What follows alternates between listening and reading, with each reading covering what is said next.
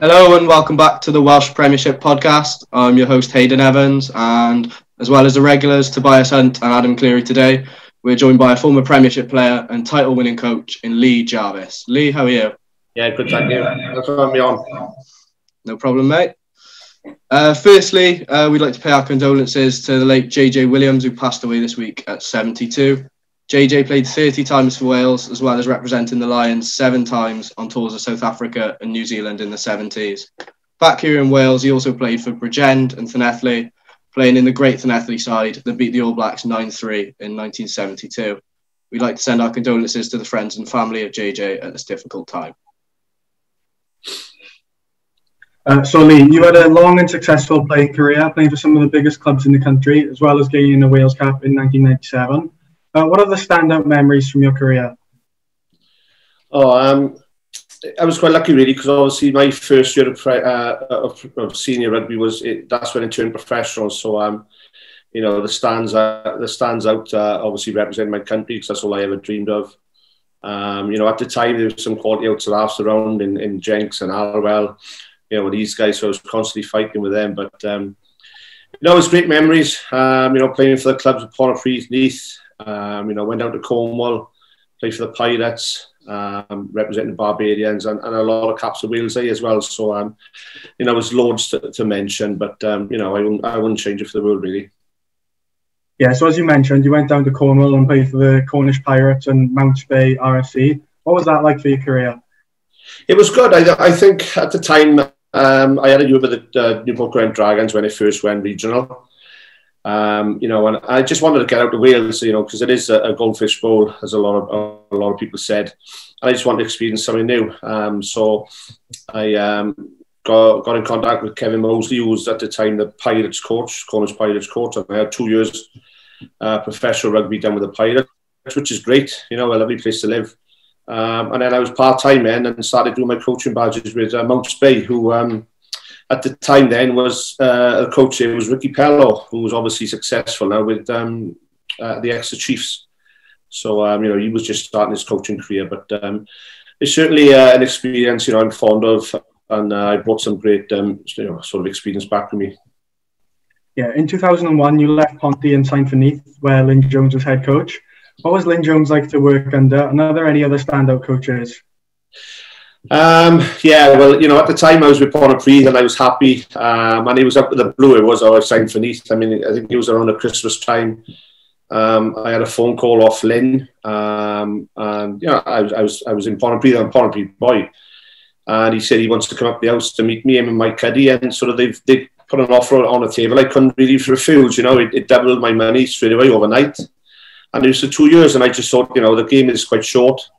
I've got to look after myself and my family, for sort of post-rugby, really. So Lynn was superb. My mum probably would say he's the best coach I worked under. I think a lot of people would say that. Just, his thought process on a game, and he'd allow you to do things that many other coaches wouldn't do, really. And I never went on the field playing for Neath thinking I was restricted to certain things, and if I'd done stuff and it didn't come off, then, he wouldn't give me a row or drop me, He just sort of put his arm around me and sort of improved me for the next week.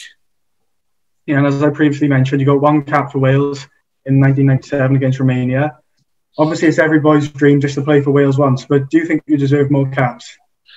It's not that I deserved, I put everything in. Perhaps I just wasn't good for that level, I think I'm realistic in that way. There was areas of my games that weren't good enough.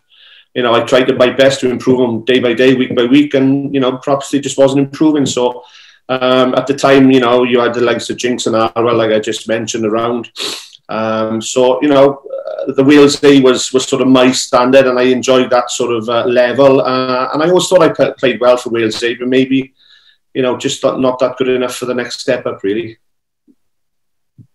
You joined Merthyr as head coach in 2013 when they were in Division 1, and you just kept them from being relegated. And the next season, you did a double, winning Division 1 on the Swaled Plate. Some are feeling up of doing a double in your first full season.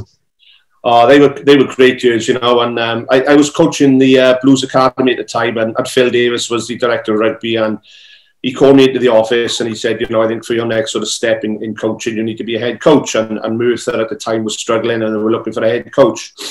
So I agreed to it. And I remember my first session in Merthyr, I turned up and I had 6 players there. So it was a struggle at first. I think we had to win 3 games or 4 games to stay up in Division 1. And we done it. We went to Ystrad, I think, and we beat them quite comfortably to stay up. So then it was building from there, really. I mean, we went out and we signed a couple of boys back. And I got to be honest, them first 2 years in Merthyr was most probably my most enjoyable coaching. We had a great group of players, great boys, on the field. They worked hard for each other, but off the field as well. We had some good times. And, they were superb. And doing the double, winning the Division 1 and the plate was superb, and it was great for the club, great for the town. And we had some good times that year, yeah. And then in the 15-16 season, you won the championship to gain promotion to the Premiership. What was that like? Obviously, you had the 2 years in the championship that took you to go up. Yeah, well, we knew obviously our first year in the championship. I think before Sir Stan started putting his money in, we come third on our league budget at all. But we knew then that we had to get up to the Premiership, and that's where Stan started putting or supporting the club and putting his money in, and we signed some quality players: Andy Powell, Craig Locke, James from James Howe, from Pontypridd as well. So we had to get up the Premiership, and we'd done it on a first go, and sort of they haven't looked back really since then. And you mentioned Andy Powell there. How good was he and big for the team, and some with his experience come in and help? Yeah, he was obviously He's Powley, isn't he? I mean, Stan wanted a big signing. We went for Matthew Rees. We went obviously for Powley, and we got Powley. And he was a big character within the group, and people look up to him. He brought the boys together on the field just by his performances, and obviously then he off the field as well. He was a good crack as well. And in your first season in the Premiership, you managed to win the league, beating Abraham in the final. How big an achievement was that for you? It was huge, considering that we were sort of 4 years prior. 6 players training. The development that went on, in the club. Albeit with financial support as well. To win the Premiership. I think people expected it because of the squad we had, but they didn't see the work that went in from everyone really, from the players, the coaches, to the committee. It was unbelievable, and certainly that day down in Aberfan, will live a long time in my memory. Really, it was superb. And the following year, I think Nigel Davis come into the club, and you moved to be the backs coach. And then not long into that season, you decided to leave. So how come you made that decision? I wasn't enjoying it, put it bluntly. There was things going off the field. I sort of lost a little bit of buzz for it. Stan is Stan. He didn't expect success. He demands it. And, I worked with him for a few years. We come to a stage where I think after the Premiership final, we were partying and we were celebrating till early hours, and he was on the phone to me at 6:30 in the morning, we need to do stuff about this player, next player. And that's something I wasn't getting there. And we lost, I think, the first 2 or 3 games at the start of the next season. And it'd been building up in a while. And I sometimes keep things to myself. And I just had enough. It was one of those that, after that phone call, I knew, I sort of taken them as far as I could.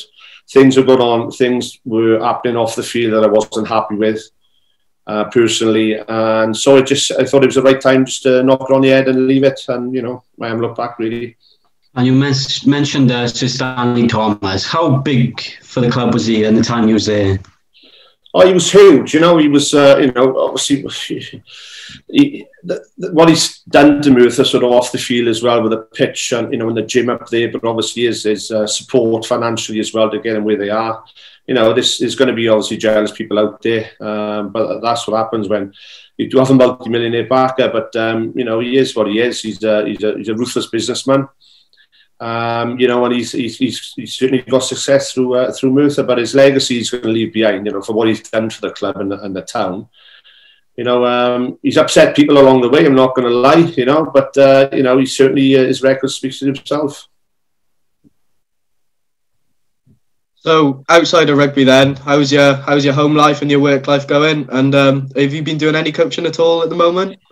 No, I obviously left Merthyr, and then I sort of had a few months out, and I went to Beda then for the season, sort of not last year, I think the year before. So that ended at the end of last year, and I've just had a year out, to be honest, mate. I'm concentrating on my work now, my job, which is obviously is something I'm focusing on, and so that's my number one priority at the moment. And if a club comes calling, do you fancy getting back into coaching at all? At the moment, I'm not missing it. If it does happen, or it'll certainly have to only be part time and worked around my work schedule, really. So it's not my number one priority at the moment. My number one priority is my job and my sort of my future in that job, really, and getting better at that. So I still watch rugby, I still enjoy it. Certain games anyway. But like I say, if I did get back into it, it'd have to work around my schedule that I'm working. And just a quick word on Wales. Obviously, they lost out in Paris last week. What do you make of that game, and what have you made of Pivac so far in charge of Wales? Oh, there's a lot of pressure on him this weekend. Let's be honest. I thought last weekend the game, we were scrappy. France took their chances. But Wales looked a little bit rudderless and shapeless. The defence was quite poor on occasion, but France's tries they scored come from turnovers or loose kicks. So they'll be hurting this week. He's made a few changes. Obviously, he's brought back a couple of bigger guys in the pack. For that sort of ball carrying presence. But I think tomorrow's game will be. It won't be pretty. It'll be a lot of kicking. It'll be a lot of driving. It'll be attritional.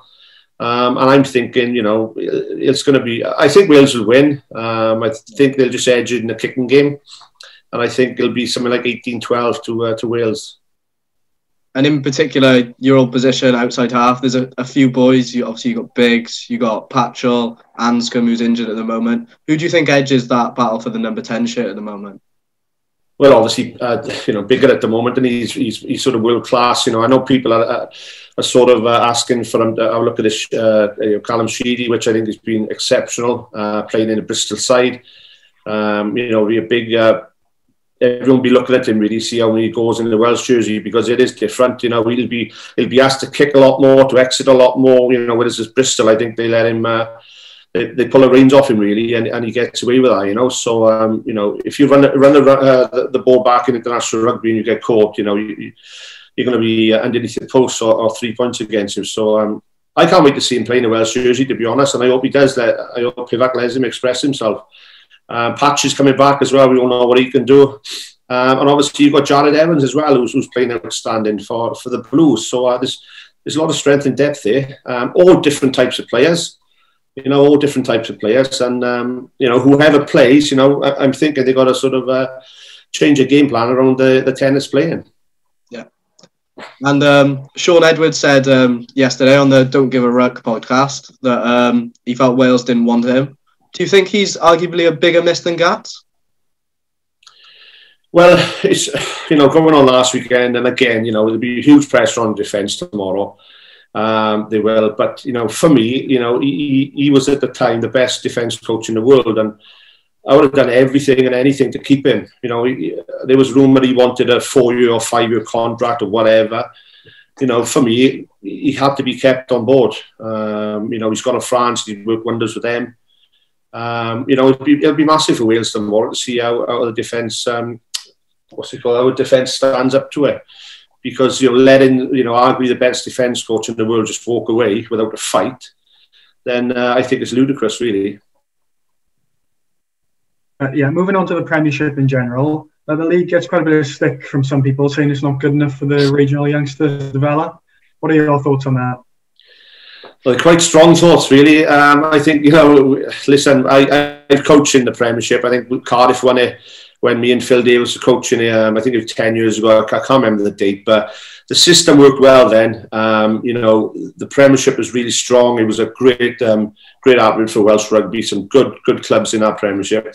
And the regional boys used to drop down. Even some of the Welsh boys would drop down as well and play in it. For some reason now, the people in the WRU have come up with this idea that's not good enough, which, I can see it in a little way, but then if you put a little bit more funding into it and you upskill the coaches into it, then it's going to be at the level that they're happy with. They brought in the A games last year, the year before.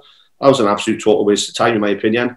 A professional rugby player playing friendlies all the time. It's for me, the Premiership can be a really, really strong tool for their development. And you're part of a club as well. You're part of that environment that some of the regional players don't get. So, I've enjoyed coaching in the Premiership. I've always thought that it's a good sort of learning curve for the youngsters. But bear in mind as well, they've got to come down and they've got to fit into that side and be good enough to play in that side.